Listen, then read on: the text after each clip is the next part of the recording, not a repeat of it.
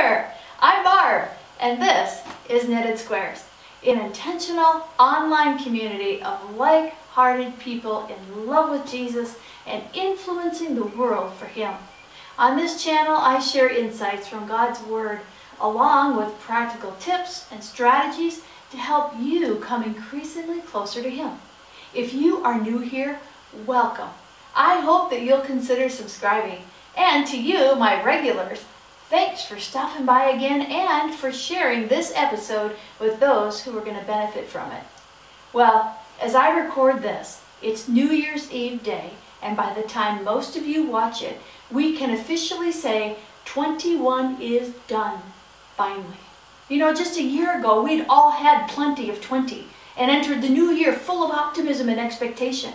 Of course, 2020 wonderful had some wonderful moments, but celebrations seemed short-lived as they were eclipsed by loss of precious lives and harsh headlines from all around our weary world. I'm sure I'm not alone in wishing for something new in 22. But what we all need goes beyond wishing. We need hope that surpasses wishful thinking. We need hope that comes with a guarantee of better things. Our weary world once again needs the thrill of hope.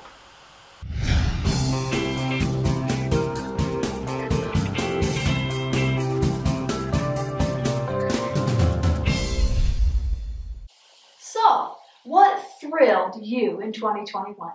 What moments or experiences brought that sometimes elusive but always welcome sudden feeling of excitement?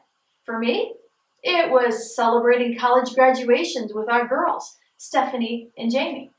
It was cruising with Bob and Cam through narrow papyrus-lined channels in the Okavango Delta in search of the perfect fishing spot. It was receiving the perfect gift from Bob for my birthday. Now, not all of my thrills came with a price tag, however. In fact, most of them did not.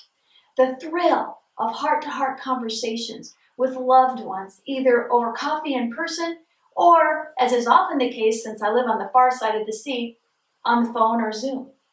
The thrill of hearing how God has answered prayer for people for whom I care deeply.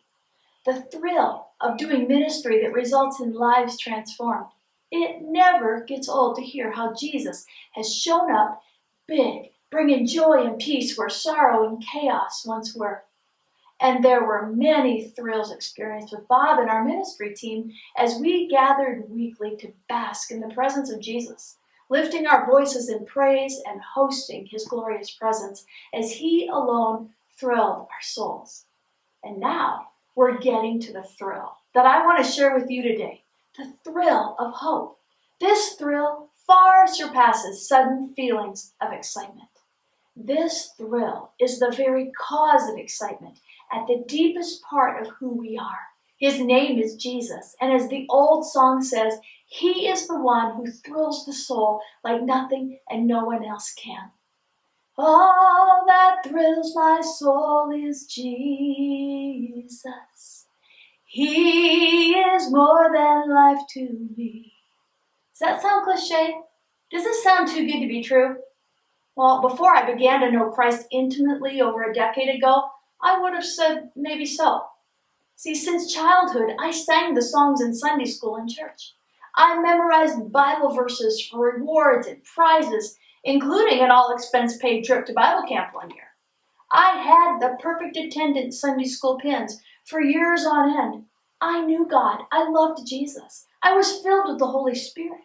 But still, when I heard older saints talk about Jesus as their all in all, as the lover of their souls, as the joy of their desire, I could only assume they were exaggerating or saying what they should say as Christians.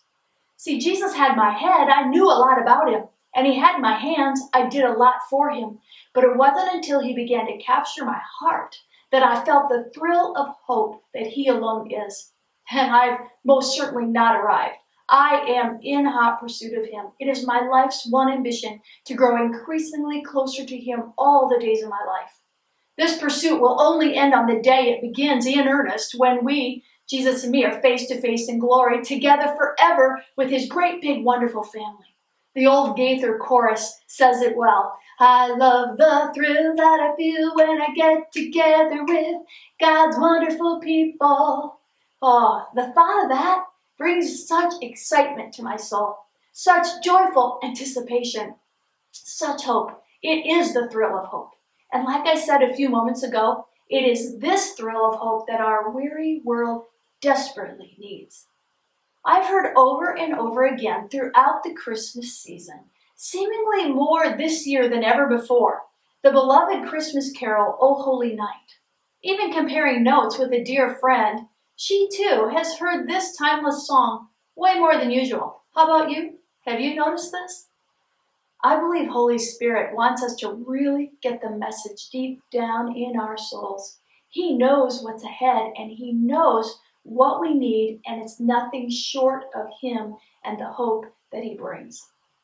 In the first stanza of O Holy Night, there is a beautiful phrase that I have been thinking about a lot. In other words, I've been meditating on it. It says, till He appeared and the soul felt its worth.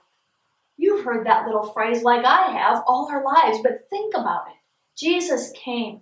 This is undisputed historical fact. God came. He put on our clothes and came to this tiny speck of a planet that He spoke into existence to buy it back from the enemy of our souls. He appeared on that first Christmas, and the soul felt its worth. That's my soul. That's your soul. It has eternal worth. To whom? To God Himself. That's worth with a capital W. People spend entire lifetimes trying to establish worth, to be worthy of something, and yet the truth is you and I have worth the moment we are conceived in our mother's wombs.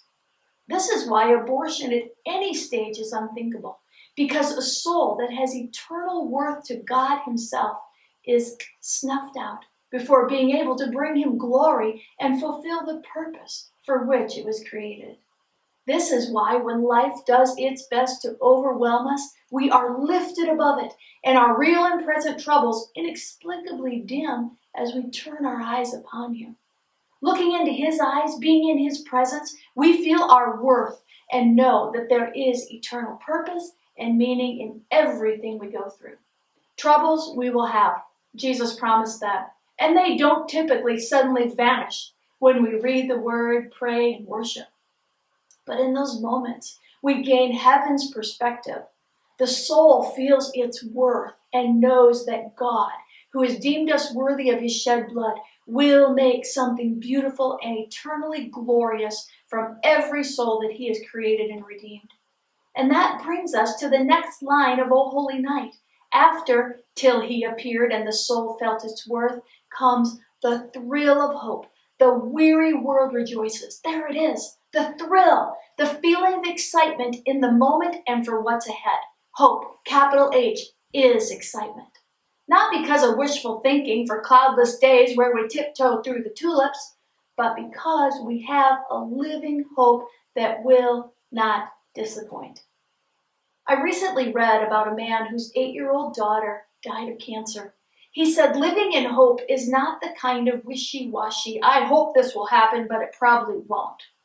It's the sure, confident, positive hope, the way God designed us to live.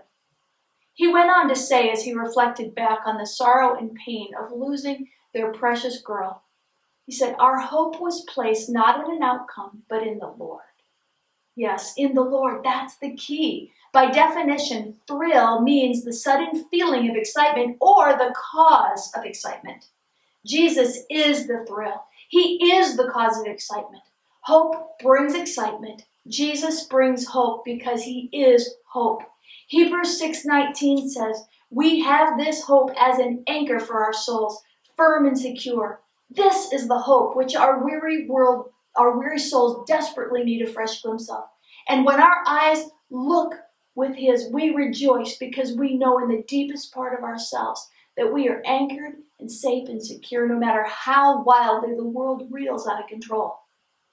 As we begin 22, we are right to hope for better days. We are right to continually bring before the Lord our requests and our petitions. He hears and He answers prayer.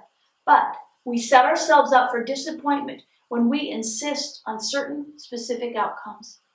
In these last days, Jesus said certain things must happen that are not pleasant for any of us to watch or walk through, but we have an anchor. Let our hope in 2022 be set on the Lord. Become a thrill seeker. What do I mean by that? Am I saying to go through our days looking for the next burst of excitement? No way. That sounds like, and it is, exhausting. But understand that Christ himself is the thrill, the cause of excitement. When we seek him first and most, hope eternal sparks joy unspeakable. Jesus is the thrill of hope. And when we experience him, our weary souls rejoice. And as we shine his light to those around us, the weary world also rejoices at his appearing. My prayer for you today is what John the Beloved prayed for those dear to him. I pray that in all respects you will prosper and be in good health, even as your soul prospers. Your soul will prosper as you draw increasingly closer to Jesus and feel your worth to him. I pray that no matter what happens in the physical world, you will prosper and flourish in every meaningful way. I pray that those you love will know Christ intimately and serve him passionately. I pray that through your life and influence, his kingdom will come and his will be done. May lost souls see his appearing through your love and witness. May 2022 be the most hope-filled year of our lives so far because of the thrill of hope. I love you, and I will see you next week.